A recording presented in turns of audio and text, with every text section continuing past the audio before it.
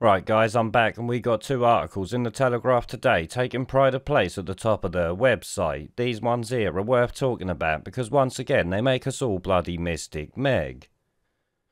Of course we can't take credit for it given how obvious it all was, because remember, following the science wasn't following the science, it was following the agenda and nothing more. This we knew in March 2020 when the government decided on lockdowns to save the NHS, which would naturally result in it being overwhelmed with people waiting for treatment and cause many to die in the coming years.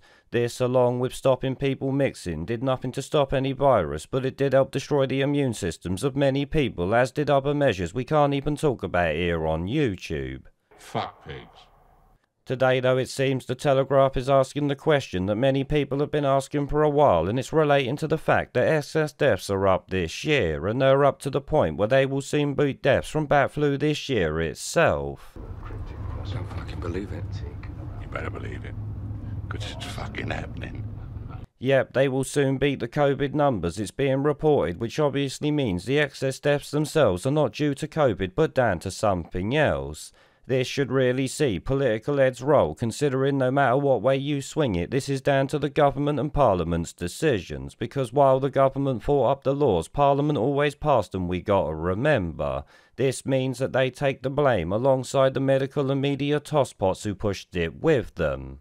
Now, it should be said that some of the excess deaths may have been something to do with safe and effective medical treatments, but I doubt they'll ever see an admission of that, even if the government's own figures have shown worrying data relating to it. At this point though, whatever's causing these deaths makes our elected politicians and the media itself responsible, because they pushed this madness for nearly 2 years. They used bum figures and military psychological warfare tactics to scare sheeple into submission as they lied through their back teeth literally on an hourly basis. Looking back at some of what they said now actually makes me laugh to think that people believed it, but of course they bloody did. Some absolute fucking retards clapped outside their asses on a Thursday night while NHS doctors and nurses danced in TikTok videos to the embarrassment of the nation.